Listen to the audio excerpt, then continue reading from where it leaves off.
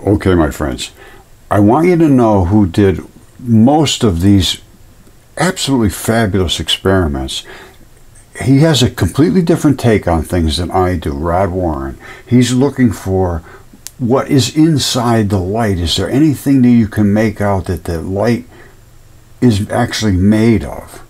That is, it could be, who knows what's in there. Now, I'm going to show you some of the pictures he did. They're absolutely phenomenal. Now, I go to the atomic side of it. So I don't necessarily support what he's showing, but I can't dismiss it either. I'm telling you, he does this fabulous, fabulous work. And the things that he showed me blew me away, but they're sort of hard to present in a material way like I do. I'm looking for the atomic stuff. You'll see, you should come up to his site here, Rod Warren, it's on YouTube, and see what he has to say. Let me show you some of the stuff he did. Absolutely fabulous. And for almost nothing, just using a cell phone, and well, I'll show you. Okay, my friends, this is, I know this sounds crazy, but everything that I have found is crazy. Let there be light. Life came from somewhere. Could it possibly come from light? I don't know. Rod looking into this kind of stuff. I stay away from that side of it. I got to be honest with you. I am the atomic side, but I cannot discount this whatsoever. Wait till I show you the things he found. All right, I don't know what that is, but it's in the light from one of his experiments. All right, this is another one that he saw. Now, all I can tell you is these are the kind of things he was seeing in the light. Now, you tell me where life comes from. I don't know. Here's another crazy one. I mean, you can see all kinds of things, but some things look like things. I don't know what to say, but that's his side of it. My side is the atomic side. I mean, look at that. All I can say is, that's all I can say. The other one was red. That one's not completely red. I don't know what to say. Okay, my friends. Rod Warren is the guy. Without him, there would be nothing. I would have no proof of what I am showing, which is the neutrinos and the electron showers and all that stuff. Here's what he originally was doing, was just with finishing nails. Now, I did exactly the same things he did. I bought all the same equipment. We worked together for several years, and I tried to do it. I couldn't get the kind of results he was getting. He's a master at it. I don't know how much time he put in it, but he must have put a hell of a lot of time into it, because the work was just phenomenal, absolutely phenomenal. Now, as I say, I will say, he has a different take on this. He wants to see, is there anything in that light that could indicate some form of life forms or something? Because even in the Bible it says, let there be light. Well, what does that mean? Does that mean let there be life? Who knows? I'm staying out of that realm into the atomic realm for now. If there's some really material evidence that I can see, and I am seeing things I can't explain, as I already showed you or will. Now, this is the kind of stuff. I know they, this pareidolia. I was just seeing things. Well, I don't know. I don't know. Maybe I am. Maybe I am. Maybe I'm not. Rod, he's been done a lot of work on this. You should go up to his channel and subscribe.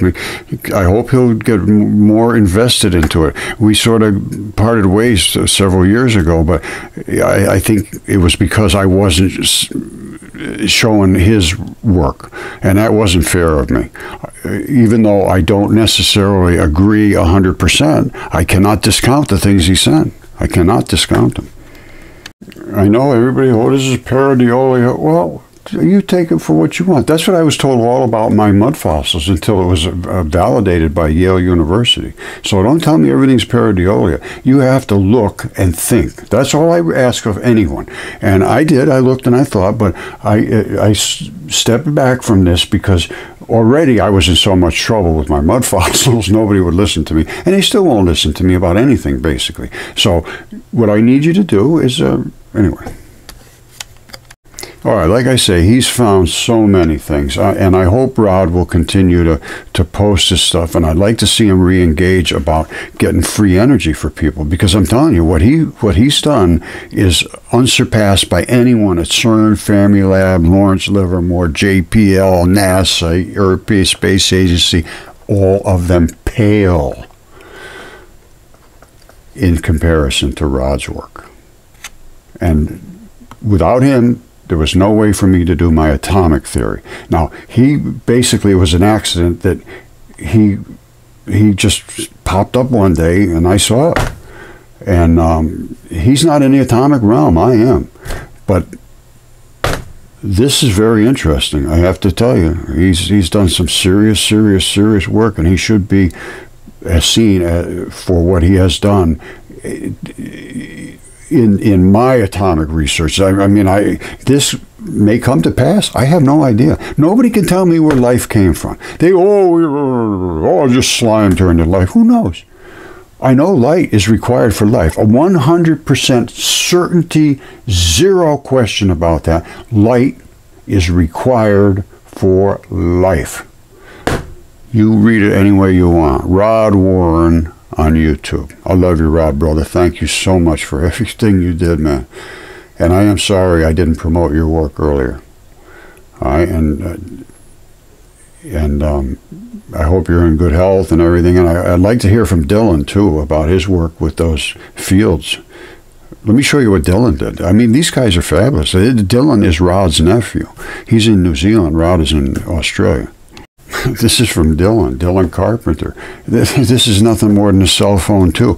We did everything that I have been showing with this basic array of tools. Now, Dylan had a new phone. This goes back to 2014, 2015. This is a Galaxy S3. Rod used the selfie side. He said that worked best. And like I say, I'm hoping he'll re-engage, and because we could get free energy from this, I'm almost 100% certain.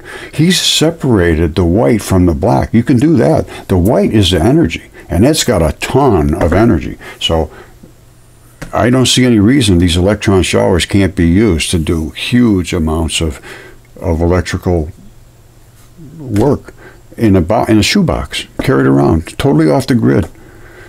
Take it in the woods, take it camping, take it out, put it in your car, put it in your house, war zones, anywhere you want. Pump water, make lights run, and I think he has come up with a possibility, a way to do that just from these little experiments he was doing. So once again, thank you, Rod. I appreciate it, and I hope everybody will go up there and thank him, because without that, I could not even start to show my electron flood theory. And without electron flood theory, we're never going to get anywhere.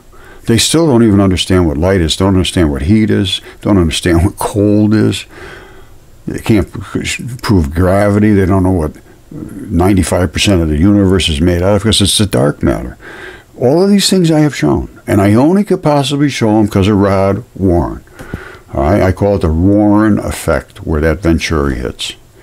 Again, Rod, brother, thank you so much, man. And Dylan, thank you, my friend. You have opened doors, both of you, that were closed probably since the dawn of humanity, as far as I can tell.